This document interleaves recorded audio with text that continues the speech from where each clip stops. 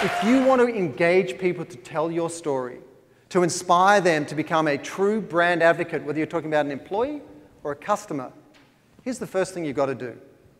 You've got to name your enemy. What are you against?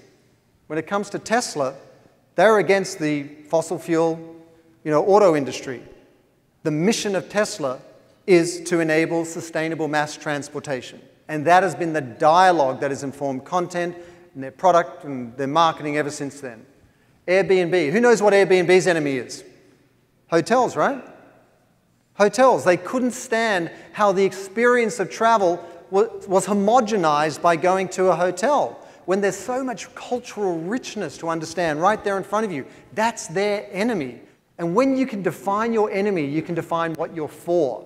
And when you know what you're for at a human, heart-led, empathetic level, you can create content that people will engage with instead of wondering how to optimize and get more and more transactional and wonder why you're getting less and less results. What fundamental consumer benefit will you celebrate as a brand? You need to be able to answer that. You need to be able to say, we exist to do X. We exist to spread joy, to unlock opportunity, to celebrate innovation, whatever else it might be.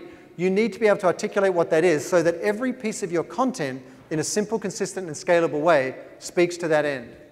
What conversation is your brand uniquely qualified to lead on the industry and even global stage? You can't write the humanity of your brand out of the equation. And if you do, you're in a race to nowhere from a product, feature, or price point of view. The brands that will lead the future are those that celebrate humanity. And for all the reasons we know in this room, that has never been more important than now. So thank you very much. Hope it helps.